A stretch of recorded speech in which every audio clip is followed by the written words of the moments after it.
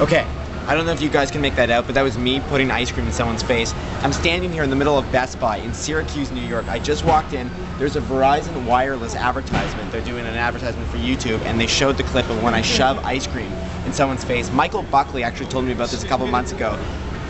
I believed it, but I didn't believe it. I mean, I couldn't believe it. I literally just walked into Best Buy. I'm here in Syracuse, New York with Byron. We're just vacationing, walking around like a bunch of idiots, and I saw this ad. I can't believe it. I have no idea why I'm on this, but if you're in a Best Buy anywhere, I think in America, check it out. I'm in a Verizon wireless ad, and I didn't even know it. No royalties.